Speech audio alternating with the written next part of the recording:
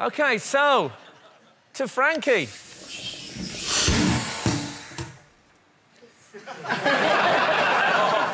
Celebrity atheist. I am an atheist, but I don't like celebrity atheists. I was a very bad Catholic, unless you include my attitude to condoms, in which case I was an amazing Catholic. But I don't like the judgmental nature of celebrity atheists. I think some religions have done good things. The Quakers fought against the Vietnam War. Liberation theology in Central America, those people all got killed standing up for poor people. And what's the reward? To be looked down on by Ricky Gervais.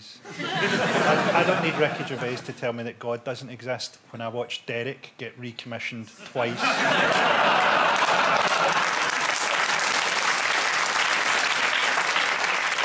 I just sort of think, you know, we all need something to get through.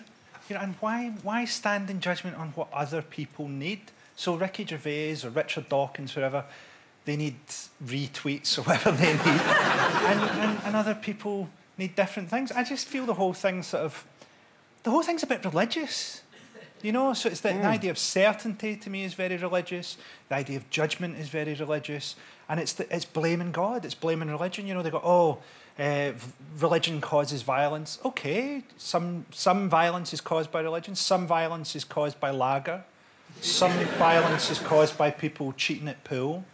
But at the moment when you go, I'm blaming that on God, that's like you don't get any mayonnaise in your chicken zinger and you blame it on Colonel Sanders. I can sense Nicola here thinking, what's wrong with violence all of a sudden?